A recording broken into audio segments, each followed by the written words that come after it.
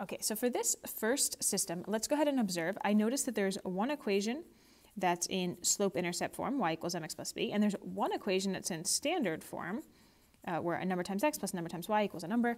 And so this is a great candidate to use substitution because one of the equations is already solved for a variable, right? This y is already by itself, okay? And in the other equation, right, like, so that's like, oh, I could graph this. Yeah, but like, ugh, standard form's a pain in the butt to graph. Like, I don't really want to graph this. And elimination, I like to use elimination when I have two equations in standard form. So this is a great one for substitution.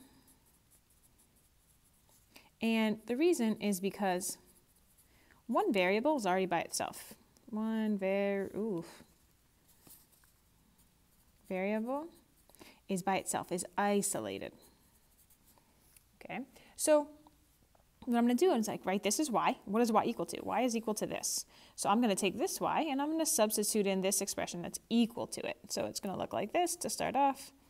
I'm writing 3x plus 2 instead of y.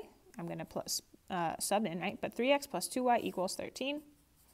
And instead of y, I'm writing 4x plus 1. I'm going to go ahead and solve this, right? First distributing. Right, make sure to multiply 2 times 1, I get 2. Combine my like terms here.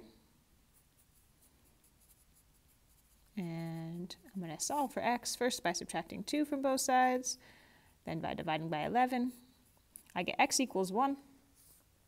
Let's go ahead and solve for y. This is the easier equation to plug in. You could plug x in here in this equation. Okay, you get the same thing. This one's be a little shorter. This is 4 times x plus 1.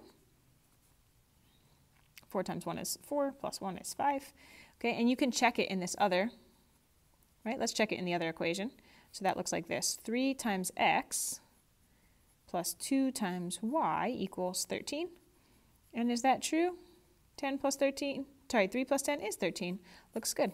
So my answer is that x is 1 and y is 5. Oh, sorry, this should have all been over here in the check answer box. Okay, so that looks good and we use substitution.